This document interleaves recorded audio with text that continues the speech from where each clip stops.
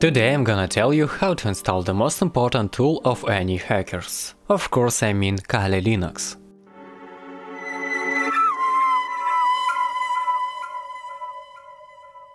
Hi guys, I'm Ozzy, and if you don't know, Kali Linux it's an operating system like Microsoft Windows and Apple OS X. But it has the most important difference from the other systems, I mean a lot of tools for pentesting and hacking. And today we will try to install it to USB flash drive in persistence mode. In this mode all your data will be saved even across reboots. Let's get started. Firstly, you need to download ISO image of the latest Kali build image for the system you will be running it on. For old computers with 3 GB RAM or less, you need to download 32-bit version of Kali Linux. In the case for RAM more than 3 GB, better to download 64-bit version. While your image is downloading, let's prepare a USB flash drive, which has at least 4 GB of capacity, but I suggest to use at least 8 GB flash drive for comfortable work. Also, it's possible to use usual SD card. The procedure is identical. Make sure that all important data from the flash drive is saved, because flash drive will be formatted and you will lose any data. Now you need to download Rufus. This tool will write image of Kali Linux to USB flash drive. Click to download and open downloaded file. Then click to create a bootable disk using D image and try to open image file. If the directory you downloaded Kali Linux is empty, make sure that you have selected Show all files instead D image. Now make sure that you have selected USB flash drive in this box. Otherwise, if there will be selected your host disk drive, all your data will be erased. Then click to start and agree to download additional files. Then you will be asked about which method of writing image you wanted to use. Just select D image, click OK and wait.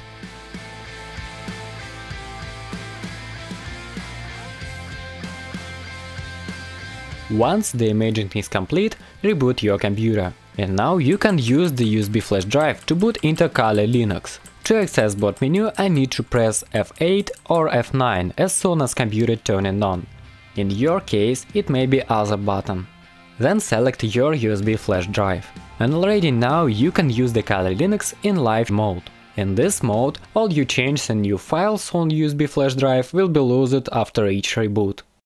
It is not perfect mode to use Kali Linux. To save in all changes we need to use persistence mode, but before using this one first time we need to select live USB to configure this mode. It is a good idea to display the boot process, and if some applications will slow down the system, we immediately understand which application does this so. Well, this system has loaded, and now I will need to change the screen resolution for more comfortable work. It is an options button. Then click Devices. Open Displays and let's find and select resolution of my monitor. So, as you can see, Kali has very beautiful interface. It is an application button. Whoa, it's really amazing. A lot of applications for hacking and pentesting any devices, networks and system. So, but now we need to make the persistence partition. Open the terminal. It's look like command prompt from Windows, but with unlimited functional. Now you'll need to identify the device patch to make the persistence partition. Execute the command fdisk-l and find your USB flash drive. In my case, there are two devices connected to my computer. It is dev-SDA and dev-SDB. SDA is my hard disk drive where installed Windows.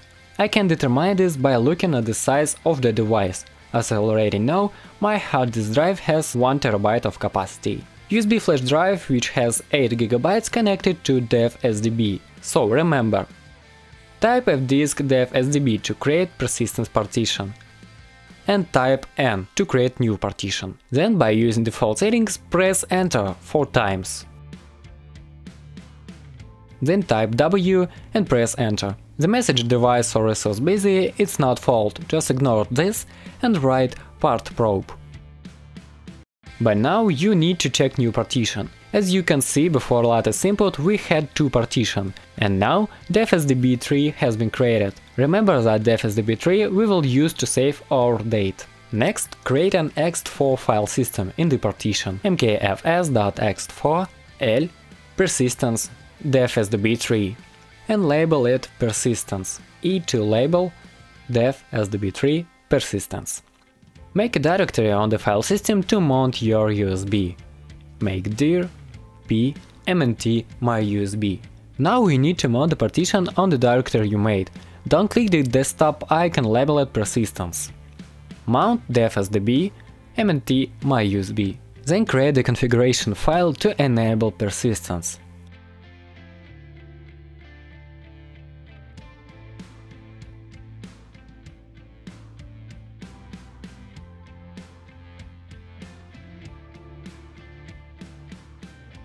After all, just unmount the partition and reboot. I will type unmount def-sdb and end reboot.